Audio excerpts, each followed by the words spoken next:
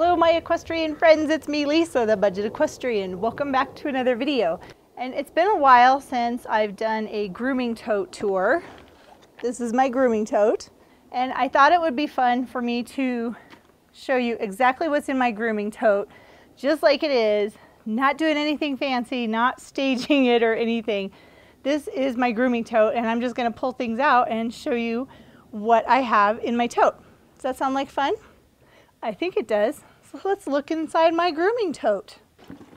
And I did a video, I think back in like December, when Dover Saddlery was having a really cool sale where you got this Noble Outfitters grooming tote along with a whole bunch of stuff that came with it, socks, a belt, things like that.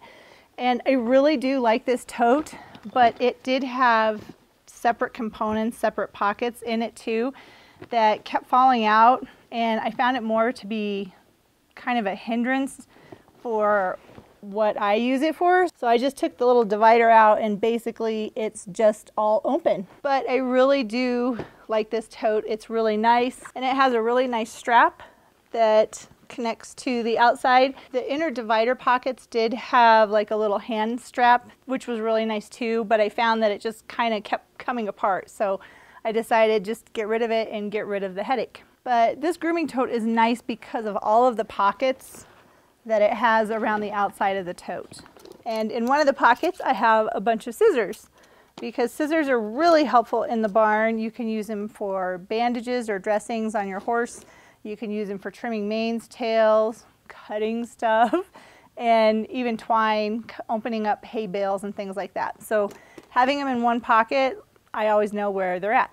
And when I open the center pocket, I have some braid binders, which are really helpful. I like to braid my horse's tails before the farrier comes to keep their tails out of the way. I have a couple hoof picks. And these are my favorite type of hoof picks because they have a nice grip for your hand. They have the brush on the end to get rid of any mud or debris. And I really like the way that hoof pick works. It's really strong. So always have a couple of pair of hoof picks. I also have some Theracin wound and skin care spray. I have some sunscreen. Not only is this sunscreen awesome, it's 50 SPF and it won't wash off, so it works great for me. And I also like to rub it on Frisbee's nose because he has a white nose and he tends to get sunburn. So I want to protect his nose too, especially if we're going to be out riding, and I will put some sunscreen on myself and then also on Frisbee. In another pocket I have my spurs. They're not mean, they're just like a little knob, not bad at all. But I like to keep them in here because I'm always grooming my horse before I ride, so I'll keep my spurs here and put them on before I ride. I have a tail tamer brush. This brush is really nice. It's dirty. It's got horse hair in it. It does take out a little bit of hair, but not as much hair as I've seen other mane and tail brushes take out. It has little wavy bristles on it, and it's pretty, and I really like the handle. Easy to grip. I have a little bit of Cowboy Magic left in here, Detangler and Shine.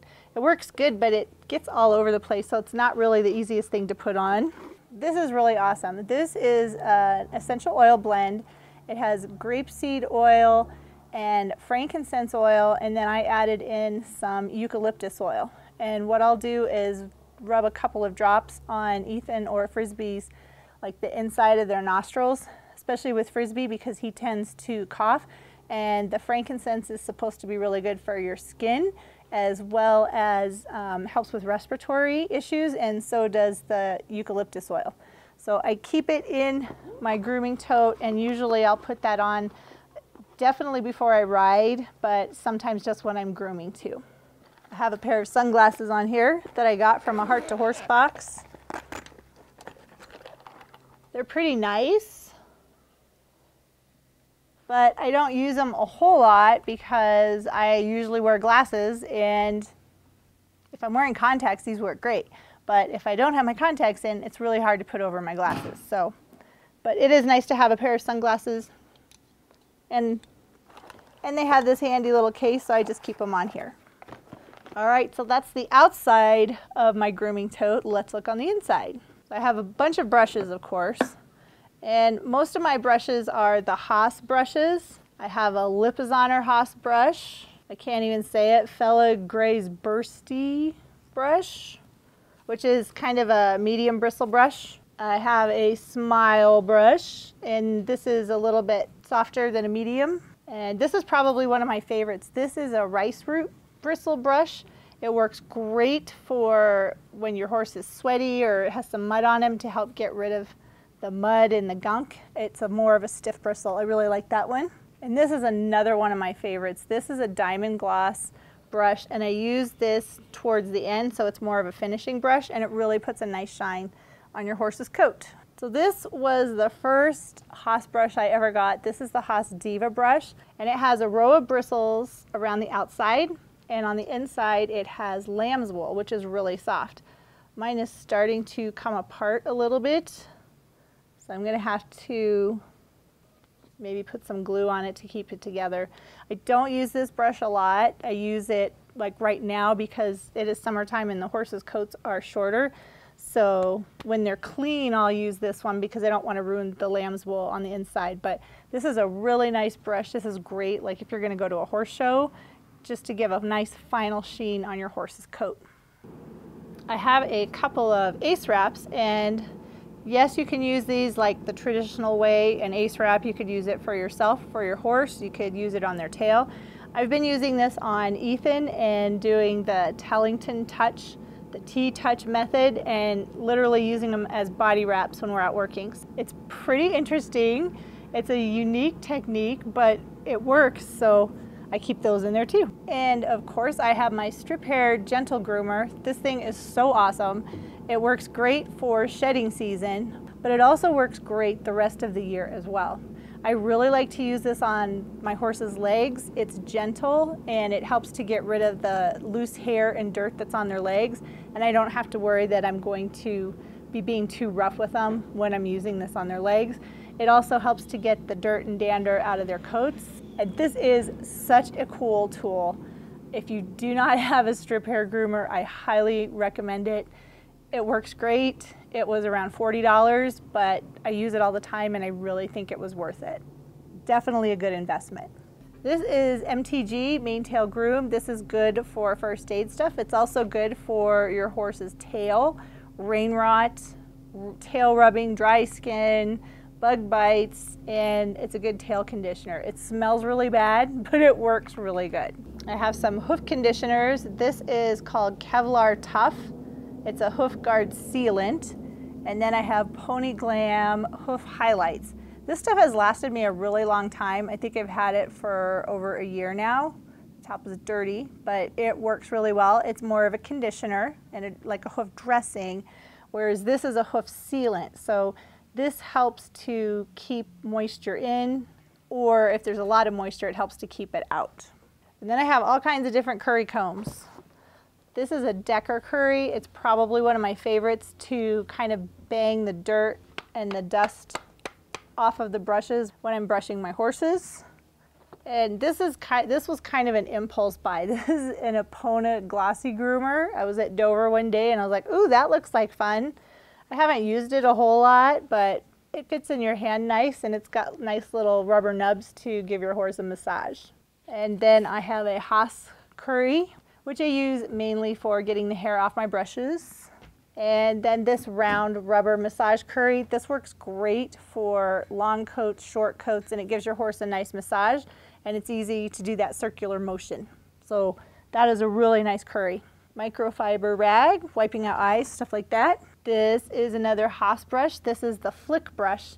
This helps to get all of that dust and dirt off your horse towards the end before the finishing brush. Some fly spray. This is Endure fly spray. It works pretty good. It's a continuous spray, and I didn't think my horses would like it, but they're fine with it. It works really well. Some coconut oil, which has multiple uses. A Decker face brush. This is so soft. It's dirty, but my horses love this brush on their faces. And they also really like this. This is a little massager curry for the face. Very, very soft bristles, and both of the horses really like it. It helps to get off the loose hair, and it works really well. Well, the container is really dirty, but this is bit butter. And what bit butter is, it has a bunch of different butters, so like cocoa butter, mango fruit butter, shea butter, vitamin E, soybean oil, peppermint oil, beeswax, and jojoba oil. And what this is a mouth softening complex. I like to think of it like chapstick for my horses. So what I'll do is put this on the corners of their mouth before I put the bit in, and it helps to soften it, and it smells really good. So it's really nice. And I've had this container for like over a year, and I haven't really used that much at all. You don't have to use very much of it, but it works really well, and the horses really seem to like it. I've got some wet wipes for myself and for my horses. I have a double clip in here. I have no idea why, it's just in the bottom. I have some Vaseline. I like to put that around their eyes. Not so much when it's super sunny out though, because the Vaseline, when you put that on, it actually attracts the sun and it can burn them.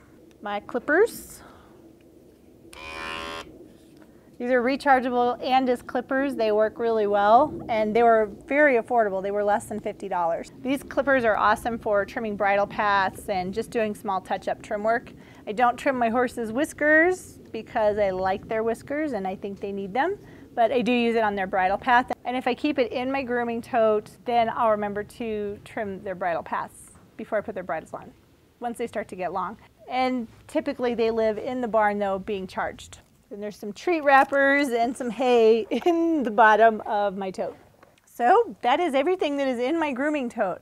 There's a lot of things that I use all the time, some things not so much. But that's why I really like this grooming tote. It fits a lot of stuff, but it's easy for me to keep organized too. Maybe that gave you some ideas of what you can do with your own grooming tote, or gives you ideas if you do have one of these Noble Outfitter totes or Noble Equine, Noble Equestrian, whatever their name is now. Gives you an idea of what you can put in it and how you can organize it. Thank you so much for taking time out of your day to watch this video.